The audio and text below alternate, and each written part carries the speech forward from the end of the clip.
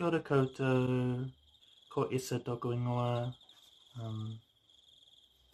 I'm here to read a poem from Poetry New Zealand Yearbook 2020. This poem's quite cool. It looks kind of funky on the page. Took a lot of formatting to get done. This poem is called My Dream of a Non-Binary Prison. As of this moment, Aotearoa has no non-binary prisons, no unisex facilities for people like me. I can almost taste the toilet soap and hear the fragrant stream of water slapping the steel wall of the urinal, if not for the symbols on the door.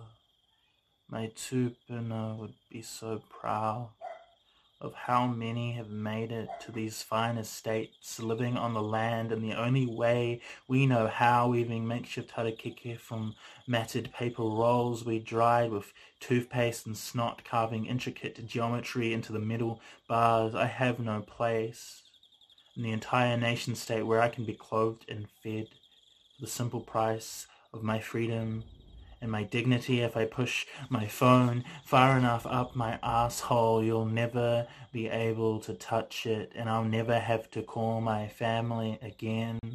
These closed spaces would bring me to Papatuanuku and Ranganui, churned up inside a gigantic mixer, returned to each other, their love cemented at last in the walls, then washed over brick, painted white, wallpaper painted white, a face painted white, knuckles painted white, painting white, witness white, judge, jury, executive white.